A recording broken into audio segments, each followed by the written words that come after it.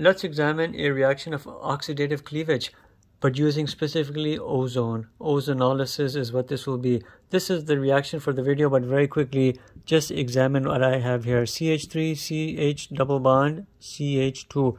And alkene functionality will be cleaved oxidatively using ozone. It will look specifically for this alkene and break it in two and generate carbonyls.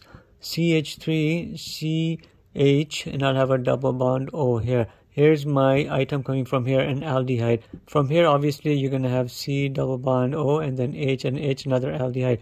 But based on what you have around your alkene functionality, you'll have a specific type of a carbonyl compound develop, either an aldehyde or a ketone, but based on what you have. So let's examine here what we have here at the very top. In this particular case, we are looking here at a cyclopentene ring, 5 carbon cyclic, but I also have an alkene here.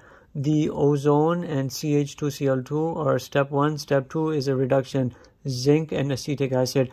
It's an oxidative cleavage because your ozone will incorporate into your compound to be cleaved by putting in oxygen into that molecule and generating carbonyls.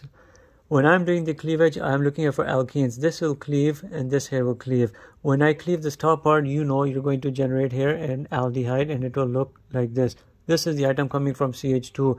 Then the item over here will generate a carbonyl and it looks like this. Draw the rest of the molecule to the best of your ability and you see it. Here I'm going to cleave. I will generate here a aldehyde because when you're looking at this, you know you'd have an imaginary or hidden hydrogen here. That's coming here at the bottom, and here you know you're going to generate a ketone. You have this CH3, then you have a carbon here, and this carbon of your alkene will generate a carbonyl, and this is exactly what it is. And here's your ketone. I've generated here as my end results of this oxidative cleavage using ozone this item right here, formaldehyde. Then I have this. I have a ketone here, I have a ketone here, and I have aldehyde here.